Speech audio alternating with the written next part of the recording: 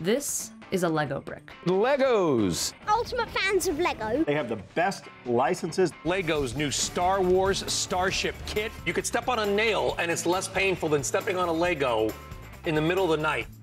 It may not look like much, but it is the building block upon which Lego built its $6.25 billion company. Today, Lego's blockbuster portfolio includes collaborations with the Beatles, Star Wars and Harry Potter, a mega hit movie franchise, and 8 LEGOland theme parks. The Danish company's fan base has dramatically changed since it hit the market. A toy that was once thought for little boys is seeing its largest growth coming from girls and adults. And Lego has a superfan community of AFOLs, or adult fans of Lego, which include members like David Hall, who's been posting Lego content to his YouTube channel for 12 years. It is my job, but at the same time, it's what I'm passionate about. It's my hobby. It's kind of my life as well.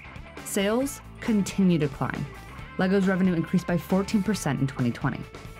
They're actually growing faster than any other toy company in the globe. But in the early 2000s, the company made several missteps and came extremely close to declaring bankruptcy. We had lost our way strategically. Here's how Lego reclaimed its status as one of the most successful toy companies in the world. This is Suddenly Obsessed. Lego was created in 1932 by a Danish master carpenter, Ole Kirk Christensen, out of necessity. As the Great Depression decimated his carpentry work, he needed to create something that would withstand the ups and downs of a turbulent economy. So he thought that the last thing that people would pull back on in a depression is spending on their kids. It was a pretty good idea. Kirk Christensen named the company Lego, which is an abbreviation of 2 Danish words meaning play well. The privately held company is still owned by the Kirk Christensen family and is sold in over 130 countries with 650 stores worldwide. But in the early 2000s, Lego was facing a bleak outlook. Its analog toys struggled against the oncoming tidal wave of digital entertainment. Video games were becoming much more popular at the time. You had a lot more engagement in digital media in the form of things like cable television and so forth. There was technology that was being incorporated into toys, things like Furby. Kids didn't seem to have the time or interest for Legos. The company made a drastic shift away from manufacturing its plastic bricks and invested heavy sums in producing its own entertainment content. The toy maker began releasing Lego-themed video games and even started its own production company. But the pivot did little to improve its bottom line. In fact, it almost took the company under. Things just only got worse, as you might imagine, after that heavy diversification. Lego's heavy debt load and lackluster sales forced its leaders to reevaluate. The company had drifted too far away from what made its customers fall in love with Lego. We did a lot of really heavy-duty research, and what we realized is that the Lego brick was still incredibly relevant. Rather than digitalization being a threat to us, we realized that it could actually be an accelerant to our business. Lego needed to reposition its products as an extension of digital culture, rather than its antithesis. A really well-crafted video game experience could actually inspire kids to build more in 3D because it's a different expression of the brand. So Lego put its flashy side ventures on pause to focus on what made it successful in the first place: the Lego brick. Lego knew its core product had value, but it needed to find ways to attach itself to pop culture.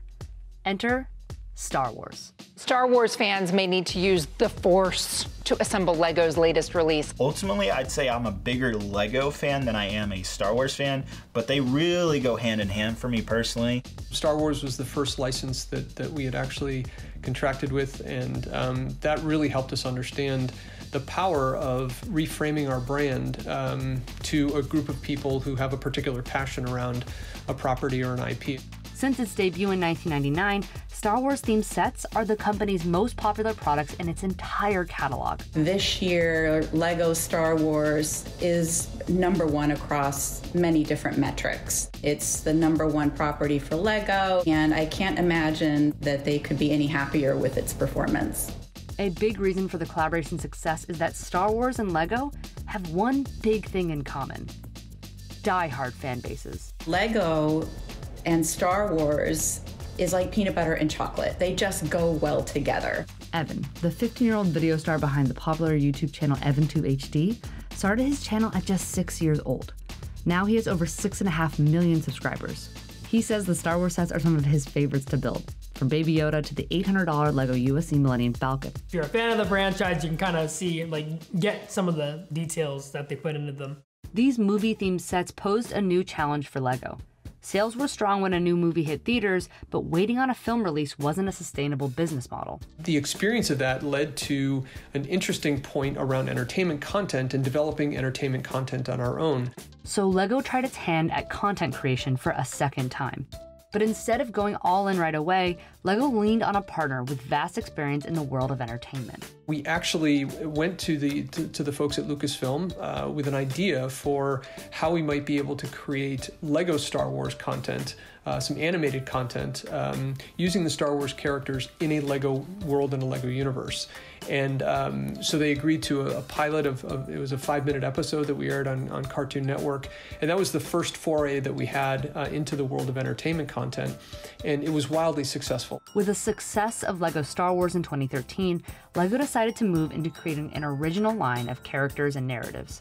The following year, the LEGO Movie premiered in theaters, and its instant success was a big win for the company. I was already a fan of LEGO before that movie, came out when I was younger, so I was really excited for that. Went and watched it, we even have one right behind me right there. The movie grossed $468 million worldwide, won the BAFTA for Best Animated Feature Film, and was nominated for a Golden Globe. As an adult LEGO fan watching that movie, I came away very, very happy because the filmmakers, Phil Lord and Chris Miller, really catered to the adults in the background. Since we've gotten into many of these entertainment initiatives, our business has roughly grown about sixfold within, you could say, the last 15 years. LEGO's long-term growth no longer centered on battling for children's attention. It had its eye on another core group of LEGO fans, grown-ups and collectors. Despite LEGO being considered a children's toy, the largest growth for the company in recent years has been with adult consumers. And we are actually creating products that are really more specifically geared toward adult collectors. These tend to be higher price point products, products that tap into more adult passion points. In 2019, LEGO even acquired Bricklink, an online adult community with 1.1 million members where fans can buy or sell LEGO parts or chat on the forum. Adult fans of LEGO are behind some seriously impressive creations. And although they'll splurge on products from the Creator Expert series, like an Aston Martin from James Bond, the Manchester United football stadium, or even the Taj Mahal, AFOLs get their clout from showing off their mocks, or my own creations, online. David Hall started his YouTube channel when he was 11, reviewing LEGO products. Hi, this is a review on LEGO 7675, or as we know it, LEGO ATTE. Now at 23, he has 365,000 subscribers and shows off his impressive mocks.